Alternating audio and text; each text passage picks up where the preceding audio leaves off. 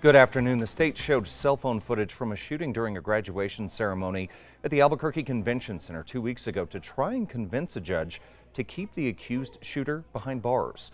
Christian Bencomo was put on conditions of release by Judge Emeterio Rodolfo last week, and the state filed a motion to have him reconsider.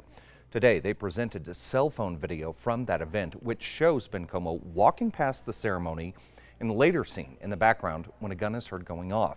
Bencomo's lawyer argued that the state did not present new evidence that shows conditions of release could not keep the public safe, and Judge Rodolfo agreed, denying the state's motion.